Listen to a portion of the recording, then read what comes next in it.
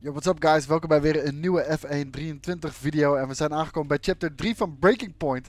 En zoals je misschien wel hebt gezien in het vorige hoofdstuk, waren we bij de Canadian GP, zijn we in contact gekomen met Devon Butler. Een kleine crash, wij konden doorrijden, Devon niet. We zijn uiteindelijk nog zevende geworden. Ik weet niet of dat de vorige keer ook zo was, want ik heb nu de volledige versie van de F123 op de PC. En ik heb de eerste twee chapters alvast gedaan. En we gaan nu gelijk door naar chapter 3.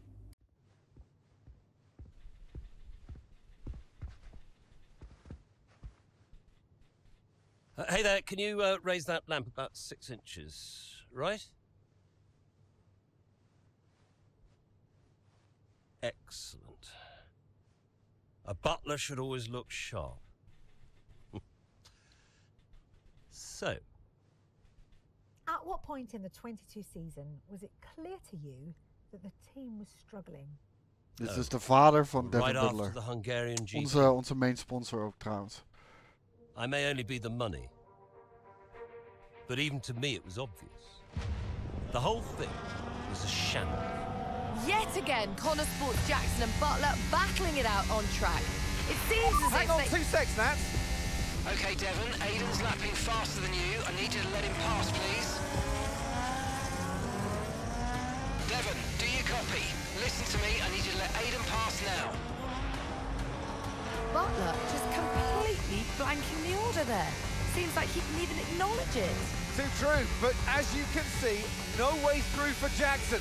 No way at all. This Konnersport rivalry is getting heated on the track here in Hungary.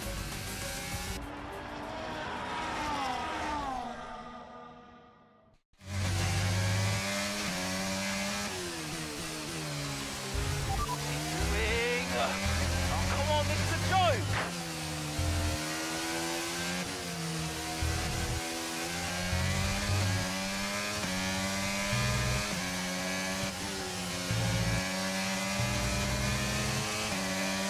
Daar gaan we. Dan missen we de apex gelijk al volledig.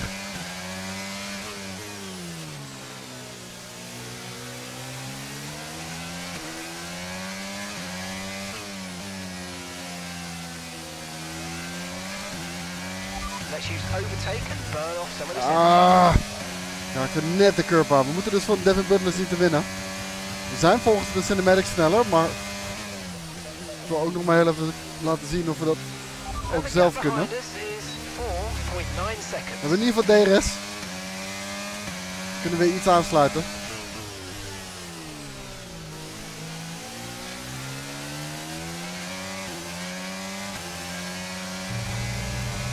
Oppassen met die curbs iedere keer.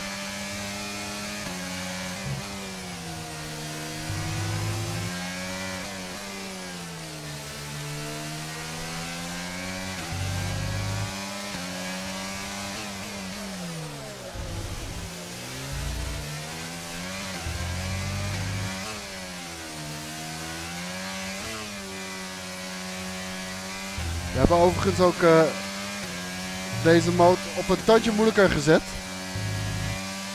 We hadden hem namelijk op challenging staan, maar dat was toch iets te makkelijk. We hebben hem nu op hard staan. Ik weet niet welk level AI dat is, maar dat wordt ook niet aangegeven. Dus ik denk dat het dynamisch is en dat het schaalt. Afhankelijk van de race en de uitdaging.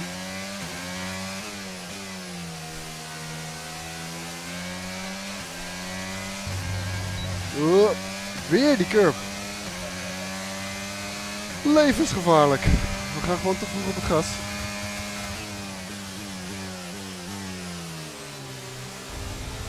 Was het vorig jaar dat Max hier die zijkant van de auto, de vloer, helemaal kapot had?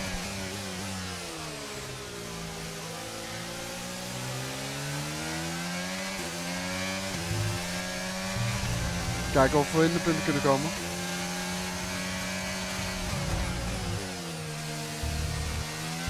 Daar was geen ruimte.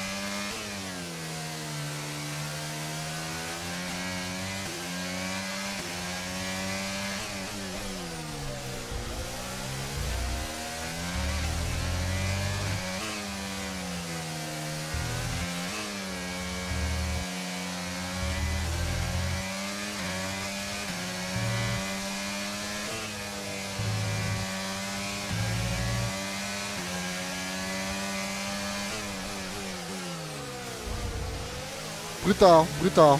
We zijn brutaal. Maar het mag allemaal. Het gaat allemaal goed. De mediumband dus.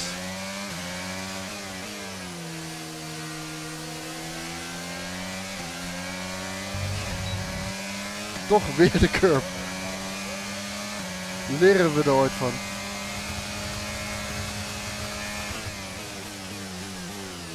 Bonus objective dus top 8. We hebben nog een aantal ronden voor. Het zal lastig worden.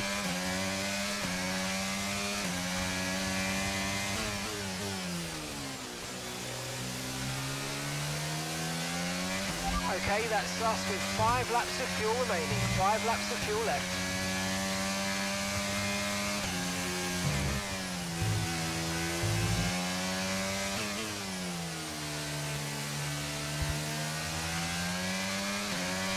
Ik heb de racelijnen overigens aanstaan. Omdat dit losse races zijn en we niet de mogelijkheid krijgen om een practice te rijden.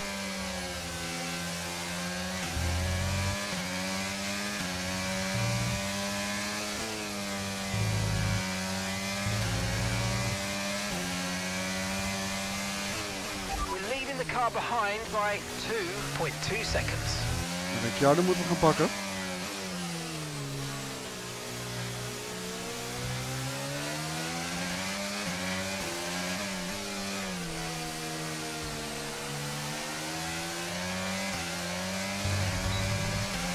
Ik was iets van plan, maar het mocht niet baten. Kijk eens wat een halve speed.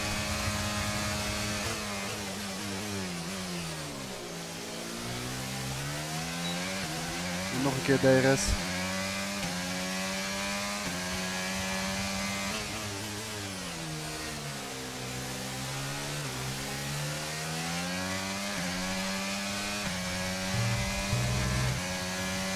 Ja, wie weet met die achterplek nog.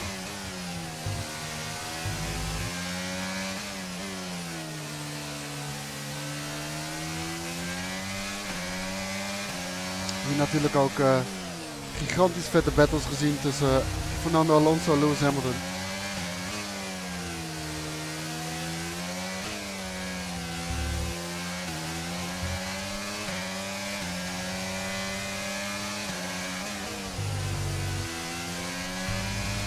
Door naar Alonso.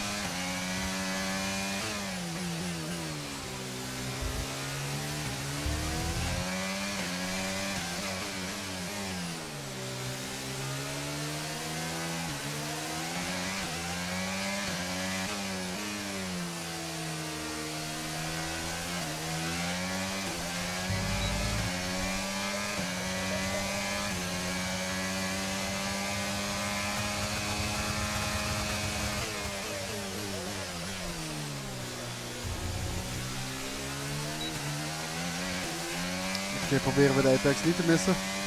Gaat er wat beter.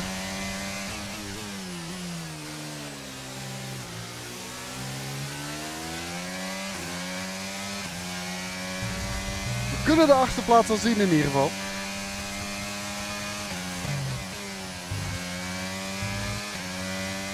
Right, we've got enough fuel for 3 more laps.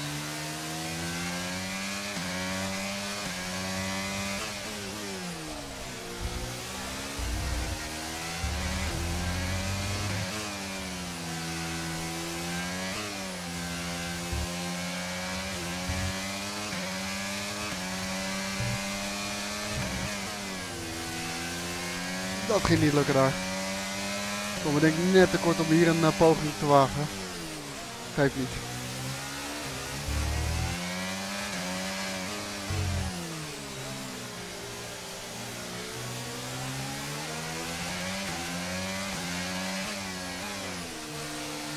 Dit keer zetten we hem er wel naast.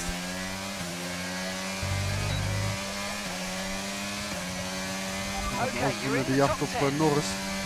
P8 dus. Lijkt hij zelf nu ook een inhaal manoeuvre te hebben geplaatst bij Bottas. Is er nog niet vanaf.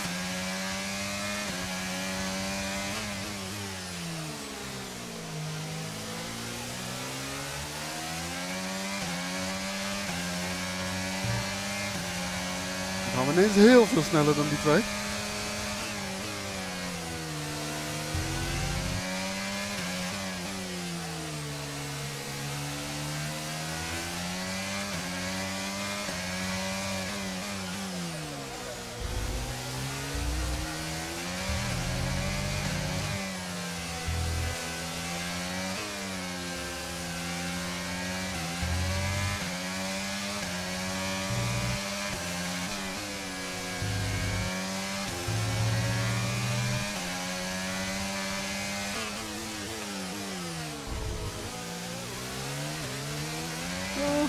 Af en toe gewoon proberen.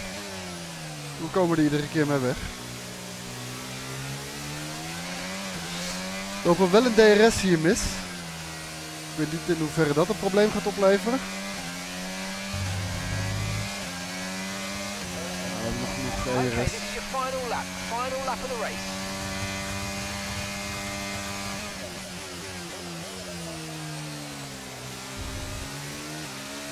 Oh. Wil je die heel even uitbreken?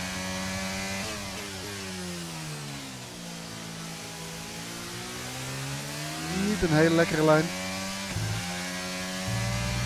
Krijg je eens, de druk eraf. Gebeurt er dit. Our gap to the car in front is 7.6 seconds.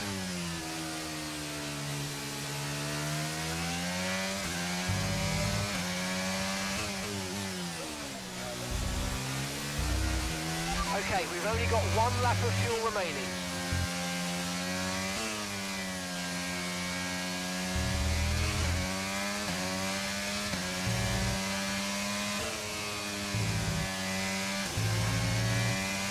Ja, deze is in de pocket.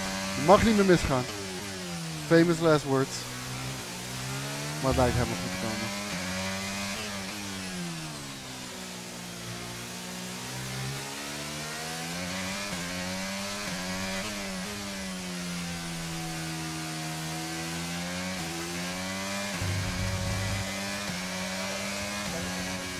Toch had ik verwacht dat we meer moeite zouden hebben op hard om achter te worden. Ja, bonuspunten voor racing etiketten en position natuurlijk. Max Verstappen de winnaar, George Russell, P2. Lijkt het wel op. Yeah, we know Konnersport have struggled all season. Jackson's done really well today, and that's in spite of the problems with his own teammate. Even before they became teammates, these two had their fair share of run-ins. It's a fascinating rivalry. You can't take your eyes off it for one moment. But nonetheless, some much-needed points today for Konnersport. Hey, that's all I care about. Red Bull put up an outstanding Winnen van Devon Butler. Kampioenschap, wie weet komt dat later wel. They do so much for the sport that you can't help but be delighted by today's race win. Lewis Hamilton P2, dat is George Russell P3. Ook de Mercedes is hier aangesloten.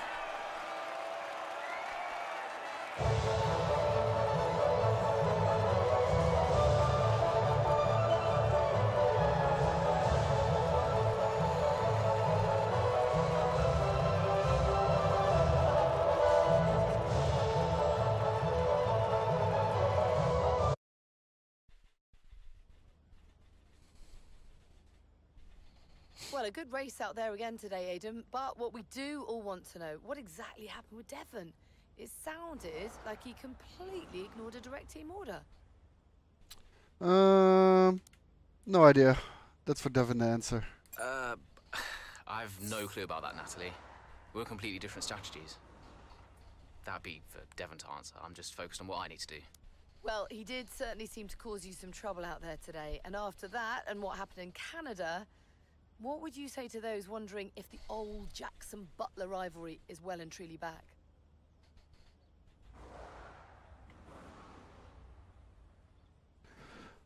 Oké, weet je, we hebben perstraining gehad, dus ik ga voor de bovenste. That's in the past. We're focused on making Konnersport a success. Andreo heeft ons dat ook gevraagd, hè?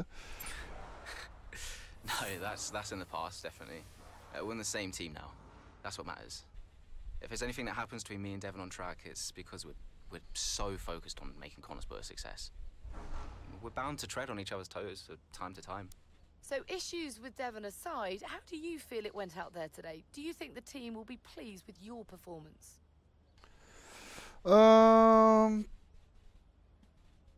Good result, but there's always room for improvement.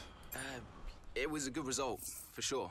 But to be honest, Natalie, there's always room for improvement.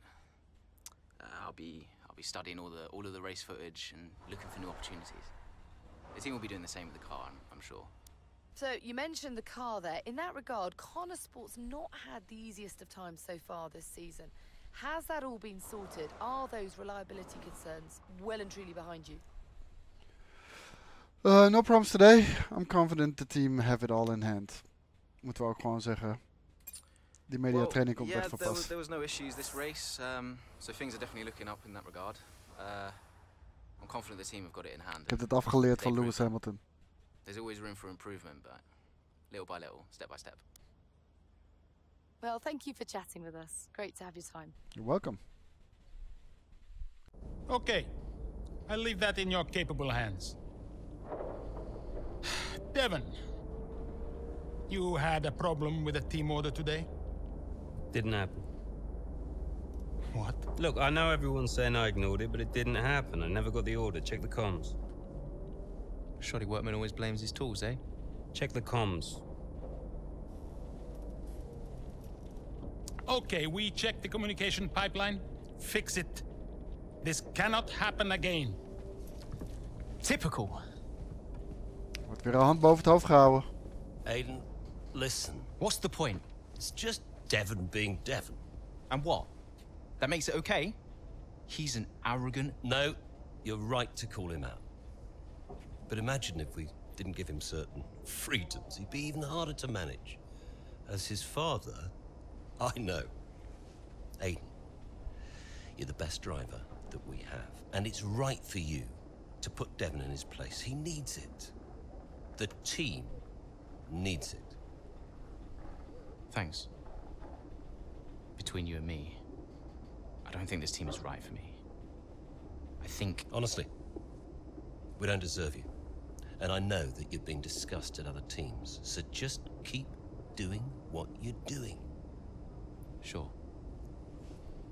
Okay. I'm sorry if I've spoken out of turn. Onverwacht. About Devon. Not at all. You know the best way to keep Devon in his place? What's that? Beat it.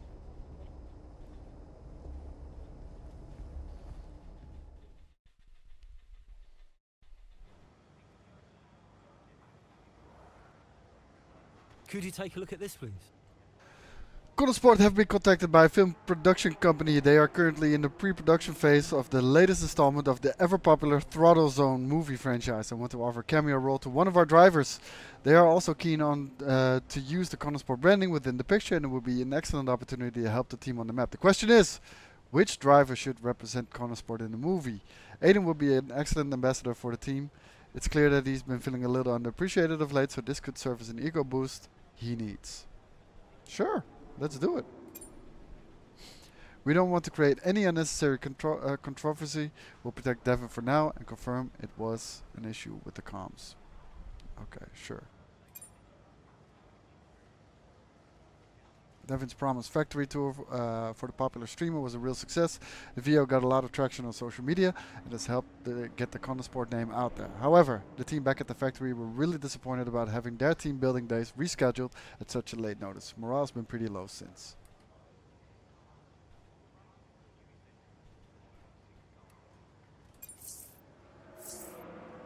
Kijk, breaking news from Hungaroring. Telefoontje van Davidov. So, I had a word with Aiden. And? Nothing to worry about. Don't think there'll be any more problems. What did you say? Doesn't matter. We level with each other. Just leave Aiden to me from now on. And what about Devon? What about Devon? We both know it wasn't the comms, right? Andrea, listen. Devon may push his luck from time to time, but I won't have his integrity questioned. If he says it was the comms, then you know what to do. Yes? Right. Sure. I'll have them checked again. See that you do. Okay. Davidov toch een stukje strenger richting de teambaas, Andreo. Nou, dit was hem. Dit was chapter 3, jongens. En binnenkort uiteraard chapter 4 op YouTube. Voor nu bedankt voor het kijken. Voor de mensen die geïnteresseerd zijn. Ik heb nu dus de volledige versie van F1 23. Ik heb wat benchmarks gedraaid. Benchmarks met raytracing. Benchmarks zonder raytracing. In de dry, in de wet. Met high settings, ultra settings. Noem het allemaal maar op. Heb ik gepubliceerd op Twitter. Mocht je dat willen zien. Ik heb daar de video's erbij staan. Met FPS counter uiteraard. En ook gewoon het totale overzicht van de resultaten. Check dat daar dus. Voor nu. Ik ga er vandoor. Hou YouTube in de gaten voor chapter 4 van Breaking Point. En dan zie ik jullie volgende keer. Thanks voor het kijken. Ciao.